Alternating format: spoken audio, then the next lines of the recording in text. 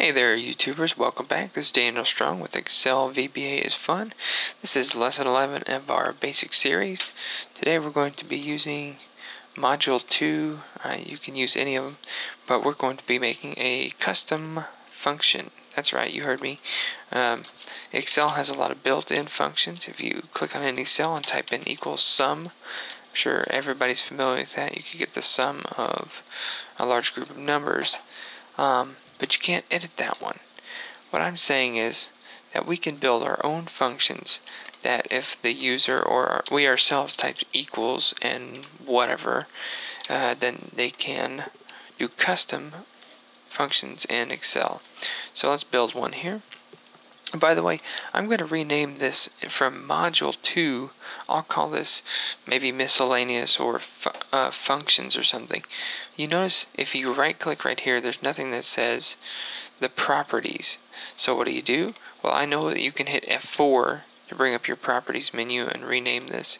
However, if you look here in the view, there's your properties window, F4. So let's hit escape and F4. Okay, we're going to rename this.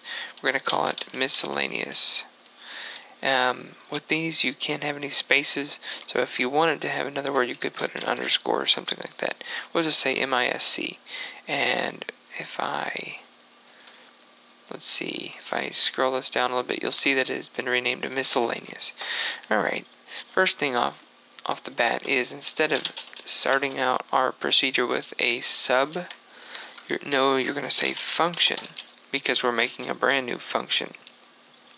So we got to give it a name. Our name is, what's our objective here first of all? Let's say we are going to try to get the last row in column 1 on whatever page we happen to be on. So let's just call it function last row. Alright, and you can put your parentheses like so. So that's the most basic form of starting out a function. You could put variables in here. For example, if one of our arguments was we wanted to put equals last row and then we wanted to click on a certain row or a cell or something, that would go in here, and we'll do that in more videos. We're going to say function last row, and there's no arguments. So in order to get last row, how do we say we do that? We're going to say last row equals, and we're going to take active sheet dot cells rows dot count comma 1 for the column 1 dot end using XL up dot row. Alright, and that, believe it or not, is our new function. Let's try it out and see if it worked. Equals last row. You notice it came up now because it's our new custom function. So I'll close the parentheses, there's no arguments needed, and hit enter. 331. Well, let's see if that worked. I'm going to scroll down. Wow, would you look at that. 331 is our last row. Now, we could make a second function if we want to, Alt F11. In our thing here, we could call this function last row C. Let's just say last row C. That means we choose the column. So this time we're going to need an argument. We're going to say column,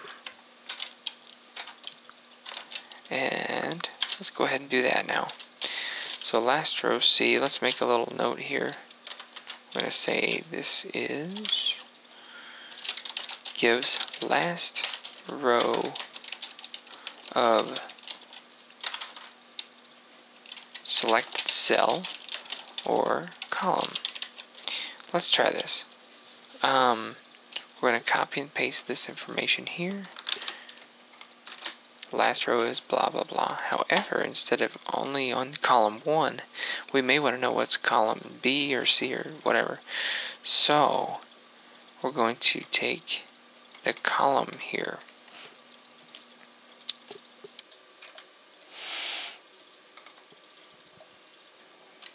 Okay, what we're going to do is we're going to change that to something. We'll call it selected cell, and we need to declare this as a range. Okay, so I actually paused the video a minute ago because it turns out if we don't dim this as a range, then whatever we clicked on inside there is going to take the value. For example, if I clicked here, it would take the value I or A instead of taking the actual cell. And so we're going to need it as a range because we need the range object of dot column. So here's what we're going to do. We're going to take whatever the selected cell is, dot column. That's what we want to know, and we'll give it a name. How about SC equals, as in selected column.